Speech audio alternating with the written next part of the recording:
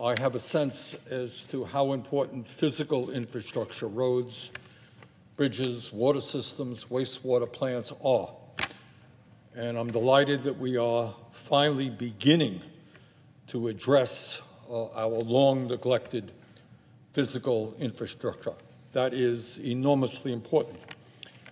But I will tell you what is even more important, and that is to address the human infrastructure, the needs of the working class of this country, the middle class of this country, the low-income people of our country, whether they are black or white or Latino, Native American, Asian American, needs that have been neglected for decades. It is no secret to the American people that for a very long time, the United States Congress has paid keen attention to the needs of the people on top.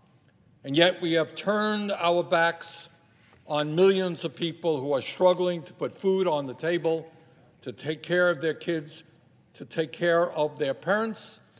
And on top of that, obviously, we have ignored the great existential crisis of our time, and that is climate change.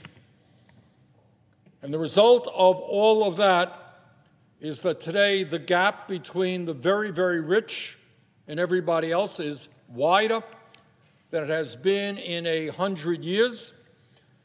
Today you have two people who own more wealth than the bottom 40%. And for many of our billionaire friends, apparently they are increasingly unconcerned about what happens here on Earth because they're off in outer space. But some of us who go home every weekend to our states and our districts, we kind of are worried about what's going on down on Earth and the needs of working families.